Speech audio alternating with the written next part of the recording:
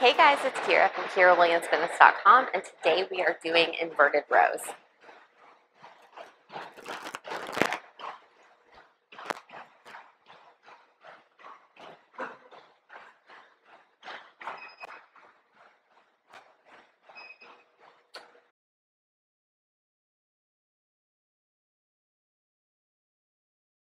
So there's a few different ways that we can do these.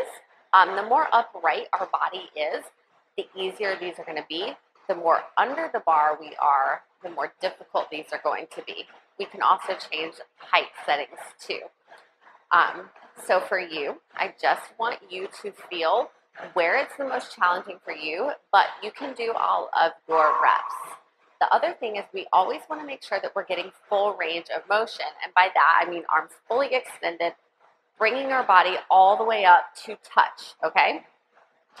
So I can lean back, my arms are straight, pull myself up, and now I'm hitting low belly to that bar, bringing my arms in all the way back to my body, keeping my shoulder blades pulled back, okay? But if I come down under the bar, I can do this with my legs straight, which is more challenging, or my knees bent. Go ahead and pull up, tap, all the way back to full extension. Legs straight, same. When you're doing these, make sure that you're squeezing your core, your glutes, your quads, everything is squeezed tight so that way you are moving as one piece.